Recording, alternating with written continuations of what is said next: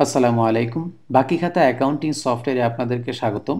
বাকি খাতা অ্যাকাউন্টিং সফটওয়্যারে আজকের পর্বে দেখানো হবে কিভাবে কোম্পানির কাছ থেকে পণ্য ক্রয় করবেন, ক্রয় ভাউচার তৈরি করবেন। তো আমরা প্রথমত দেখে নিই ইনভেন্টরি আইটেমগুলি, যে প্রোডাক্টগুলি আমরা কিনব সেগুলোর অবস্থান দেখে নিই বর্তমান। আমরা দেখতে পাচ্ছি যে বর্তমান অবস্থান রয়েছে এলইডি, ওয়ালটনের এলইডি রয়েছে 5 পিস, আর স্যামসাংয়ের এলইডি রয়েছে 10 পিস। এবং ক্রয় মূল্য অনুসারে, বিক্রয় মূল্য অনুসারে কত টাকা রয়েছে সেগুলো আমরা এখান থেকে দেখতে পারবো। প্রথমত আমরা ধরে নিচ্ছি 5 এবং 10 পিস রয়েছে। এখন আমরা কোম্পানির কাছ থেকে পণ্য ক্রয় করব। তো পণ্য ক্রয় করার জন্য চলে যাব আমরা পণ্য ক্রয় বিক্রয় ভাউচার। তো এখানে ক্লিক করার পর আমরা এখানে দেখতে পাচ্ছি পণ্য ক্রয় করুন একটি ট্যাব রয়েছে।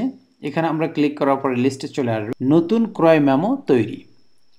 আমরা এই নতুন ক্রয় মেমো তৈরিতে ক্লিক করব। ক্লিক করার পর আমরা দেখতে পাচ্ছি এখানে একটি মেমো চলে আসছে। এখানে আমরা দেখতে পাচ্ছি সরবরাহকারী অ্যাকাউন্ট নির্বাচন করুন, অর্থাৎ কোন কোম্পানি থেকে আপনি পণ্যটি ক্রয় করবেন তার অ্যাকাউন্টটি এখান থেকে নির্বাচন করে নেবেন।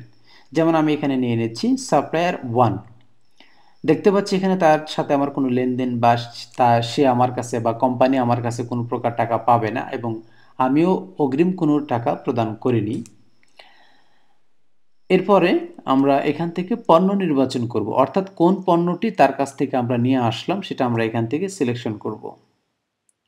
যেমন আমি এখানে দেখতে পাচ্ছি ইলেকট্রনিক্স ওয়ালটন এলইডি 32 ইঞ্চি, কোয়ান্টিটি অলরেডি আমার 5 পিস রয়েছে। এখানে আমি এটি নিয়ে আসবো আরও কিছু। সেক্ষেত্রে আমরা এখানে সিলেক্ট করার পর ক্রয় পরিমাণ, অর্থাৎ এখানে কত পিস আমরা বর্তমানে নিয়ে আসছি সেটা আমরা এখানে লিখে দেব। যেমন আমি এখানে দিয়ে দিলাম 2 পিস। এরপর ক্রয় মূল্য প্রতি পিস, পার পিস আমার কত পড়েছে সেটা আমরা এখানে নির্ধারণ করে দেব। আমরা জানি যে অবশ্যই লেনদেনটা অবশ্যই একটু আপ ডাউন হয়, সেক্ষেত্রে এই জন্য এটা ফাঁকা রয়েছে। আপনি চাইলে যে মূল্যটা দেবেন সেই মূল্যটাই এটা আপডেট হয়ে যাবে, আগের মূল্যের সাথে এটা আপডেট হয়ে যাবে। যেমন এখানে আমি ক্রয় মূল্য দিয়ে দিচ্ছি 8,000, আমরা 500 টাকা দিয়ে দিচ্ছি। এবং এখানে বিক্রয় মূল্য যদি চেঞ্জ করতে চান সেটা আপনি এখানে করে দিতে পারবেন। এবং যদি এই পণ্যটা নিয়ে আসতে যদি আপনার কোনো খরচ হয়ে থাকে, ক্রয় মূল্যের সাথে যদি আপনি যোগ করে দিতে চান, যেমন আমরা এখানে দেখতে পাচ্ছি 8,500 টাকা, এর সাথে যদি আপনি কোনো চার্জ যুক্ত করেন সেটা আপনার এখানে ভাগ হয়ে যাবে। তো আমরা এখানে চার্জ দিচ্ছি আপাতত 0 দিয়ে আমরা যোগ করে দিলাম। তো আমাদের এটার লিস্টটা এখানে চলে আসলো। এরপরে আরও পণ্য যদি আমি নিয়ে এসে থাকি, যেমন আমরা আরেকটি পণ্য ক্রয় করব, যেমন এখানে দেখতে পাচ্ছি ইলেকট্রনিক্স স্যামসাং এলইডি 21 ইঞ্চি 10 পিস রয়েছে। আমরা এখানে 2 পিস আরও নিয়ে আসবো, 2 পিস দিলাম। এবং প্রতি পিস আমরা দিয়ে দিলাম এখানে 5,500 করে আমরা নিয়ে আসছি। এরপর বিক্রয় মূল্য দেব, এবং যদি কোনো চার্জ থেকে থাকে সেটা আমরা দেব, যোগ করুনে ক্লিক করব। তা আমরা দেখতে পাচ্ছি টোটাল আমাদের পরিমাণটা এখানে চলে আসছে, কত টাকার পণ্য আমরা নিয়ে আসছি সেটা এখানে চলে আসছে। তো এরপরে ডিসকাউন্ট, যদি কোনো ডিসকাউন্টে দিয়ে থাকে সেটা আমরা এখানে দেব। পণ্যগুলি নিয়ে আসার কোনো খরচ হয়ে থাকে সেক্ষেত্রে আমরা সেই খরচটি এখানে দিয়ে দেব। এবং চালান নম্বর, অর্থাৎ কোন মেমোতে আপনি প্রোডাক্টগুলি নিয়ে এসেছেন সেই নাম্বারটি এখানে দিয়ে দিবেন, মেমো নাম্বারটি, এবং ক্রয়ের তারিখ দিয়ে। এবং এখানে রয়েছে বর্ণনা, বর্ণনা চাইলে আপনি কোনো একটা কিছু লিখে দিতে পারেন বা কোনো একটি স্মরণে রাখার জন্য কোনো কিছু লিখে দিতে পারেন। দিয়ে আমরা ভাউচার সেভ করুন ক্লিক করব। তো ক্লিক করার পর আমরা এখানে দেখতে পাচ্ছি যে একটি ক্রয় ভাউচার তৈরি হয়ে গেছে।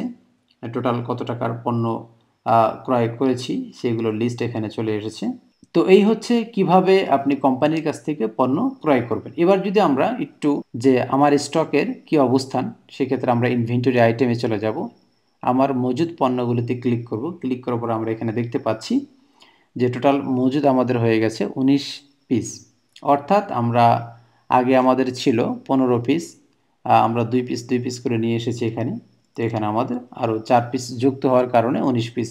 এবং ক্রয় মূল্য অনুসারে কত টাকা এবং বিক্রয় মূল্য অনুসারে কত টাকা সেটা এখানে রয়েছে, তালিকাও এখানে রয়েছে। তো এইভাবে আপনি কোম্পানির কাছ থেকে পণ্যগুলি ক্রয় করবেন। তো ধন্যবাদ, ভালো থাকবেন। পরবর্তী টিউটোরিয়ালে দেখানো হবে কিভাবে পণ্যগুলি বিক্রি করবেন।